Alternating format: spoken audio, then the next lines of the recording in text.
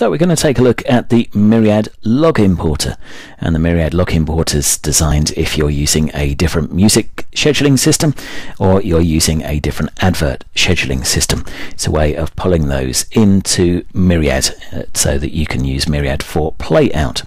The log importer is installed when you install Myriad Playout. It's in the same area here. So if we go to P2 Myriad Playout version 4 and then in Tools, you'll see it here, Music and Advert Log Importer.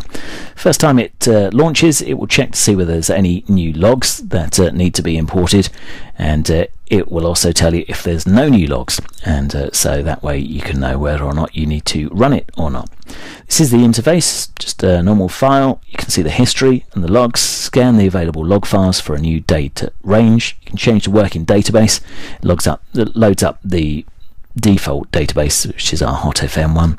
In the scheduled log, you've got the ability to remove the entries for a date and time range given below, remove all the entries, remove and resend.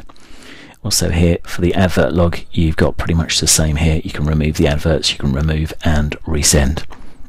In the settings, the audio setup, the audio wall settings, Myriad settings, log importer settings, and station database settings, the directory and the license details.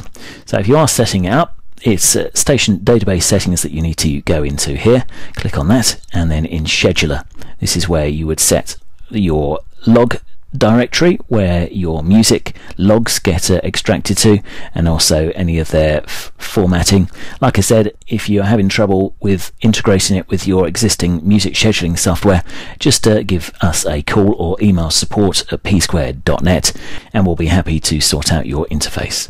So that's for the music. If you've got an advert scheduling system here, you've got the ability to set the log directory there.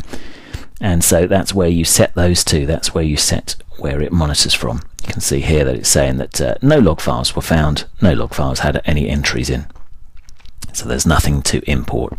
If you did have those set, then you can set the date and time range that you'd like to import between. So from and then to, and then you click on import music, import adverts, import music and adverts. So the choice is yours, bananas, oranges, or everything.